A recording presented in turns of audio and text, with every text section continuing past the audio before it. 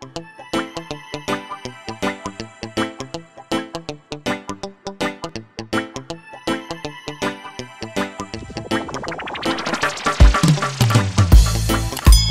guys, wagwan, what's good? It's your girl Shanice, and I'm so excited to welcome you guys back into my kitchen so that we can chef it up another week.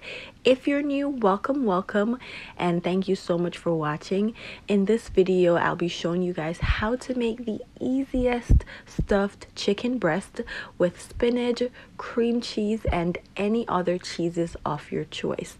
Before we get into it, guys, please remember to hit that subscribe button so you don't miss out on any of these amazing recipes each week. Let's get right into it. Okay, so as you guys can see, I'm working with 4 pieces of chicken breast that I had already washed and cleaned, and I'm just gonna go ahead and make some butterfly cuts, and this is where we're gonna put our filling. You don't want to make the cuts too deep, but deep enough so that you can have enough filling added into it. So once we do that to all the pieces, we're gonna come back and season these babies.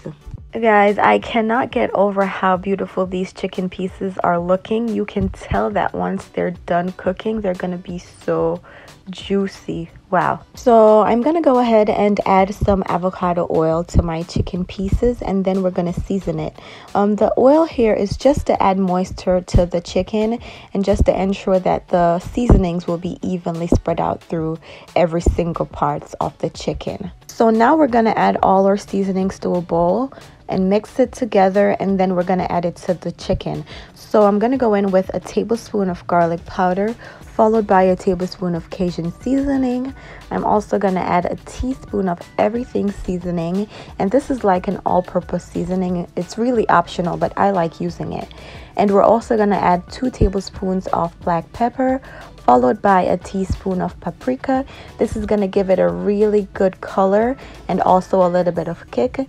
And we're also gonna add a pinch of salt to that and just mix it in really well. So we're gonna go ahead and season these chicken pieces. You wanna make sure that you season all over inside as well. We wanna make sure that this has flavor right through.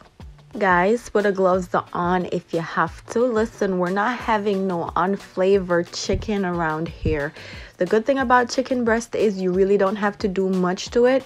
So use whatever seasonings you have. You don't have to use everything that I used. If you have salt, pepper, a little garlic powder, whatever, go ahead and season it. Once you're finished doing that, we're gonna come back and then we're gonna get working on our filling. So we're gonna go ahead and set our chicken to the side, let the seasonings do its thing. And here I have my spinach. I washed it and cut the stems off. You want to make sure that you carefully inspect the leaves individually. You don't want to be eating insects or pesticides, anything like that. And go ahead and cut it up. I know a lot of people use broccoli for their filling. You can if you want to, but I'm using spinach for this recipe. Okay guys, so this is around 7 ounces of spinach that I'm using, and to that I'm going to add my cream cheese. And for this recipe, I'm using 1 cup of cream cheese. I actually added it to the microwave for like 20 seconds or so, 10 seconds, just to let the cheese melt a little bit because it was a little bit too hard. And we're just going to mix that in really well. And guys, I would recommend whatever amount of spinach you're planning on using to add half more to it, just to make sure that you have enough. You know, when you're cooking spinach, it tends to shrink and then it seems like you don't have enough in the first place. So to this, I'm adding around 2 tablespoons of Worcestershire sauce, and then I'm going to go ahead and add a little bit of seasoning. I'm adding a teaspoon of garlic powder, followed by a teaspoon of this cheese seasoning that I have, and this is optional. I'm also adding a teaspoon of this creamy and tangy seasoning. It's sort of like a ranch seasoning. If you have a ranch seasoning, you can go ahead and use it instead. And for my choice of cheese, I'll be using mozzarella. You can use whatever cheese you prefer, whether cheddar cheese, pepper jack, smoked Gouda, you name it. So I'm using half of it, and this is 16 ounces. So I used 8 ounces of the mozzarella cheese, and I added it to the microwave just so it could get a little bit soft and stringy. And then I'm just gonna mix it in really well. And guys, if you're wondering why I use mozzarella cheese, it's very soft, it melts really good, and it has this stretchiness to it that I really love, and I think it's just gonna go well with the chicken. And you want to make sure that you mix it in really well. You want to sort of fold the cheese in. You don't want to have some parts of the spinach without cheese and some parts with too much cheese. You want to make sure that it's spread out evenly. Now we're going to go ahead and add our filling to our chicken, and we're going to go ahead and use a toothpick or two to secure where it needs to be secured. And you can add as much filling as you like, or as much as it can take. And then I'm gonna go ahead and fry my chicken, give it sort of like a sear for like 2-3 minutes on both sides. I realized that I really didn't have to do that because it got a little bit too messy. So what you can do instead is you can broil it first just to get that nice top, and then we're gonna go ahead and bake it in a 350 degrees Fahrenheit oven for around 25 to 30 minutes. I really didn't regret frying it though, because I think it was a little bit more juicier that way, and also I think the butter that I used gave it some more flavor. I went in with a tablespoon of butter, by the way, and yeah, it's really up to you. It did get a little messy, as you'll see, but it's really up to you. And I would just say, if you do want to fry it, don't add as much filling as I did, because once the cheese starts to melt, it's just gonna make a mess in the skillet. But we handled it. So I'm gonna go ahead and turn my chicken on the other side and give it around 2 minutes just to get some color, get that nice, ooh, look at that color right there.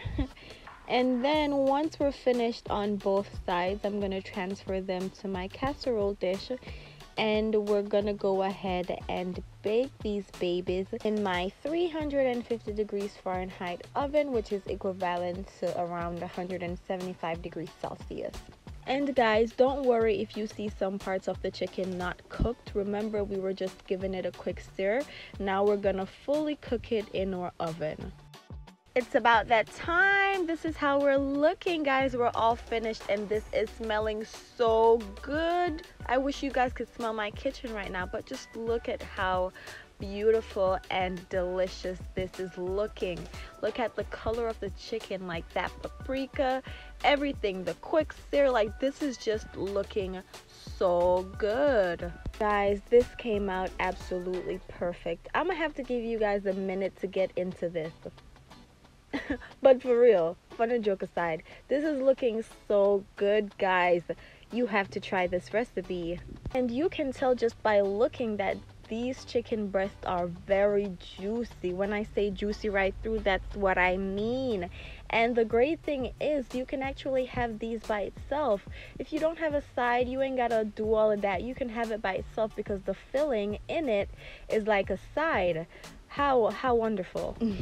But as you can see, I served mine up with some gnocchi and some green beans. You can do some mashed potatoes, some rice, some veggies, whatever you prefer, but I'm really happy with the way this came out. And if you enjoyed this video, guys, go ahead and hit that like button, and don't forget to subscribe. You really don't want to miss out on all these recipes I'm coming with every week. And thank you so much, guys, for watching, for supporting, for everything. It means so much to me, and I'll see you guys next week. Stay safe.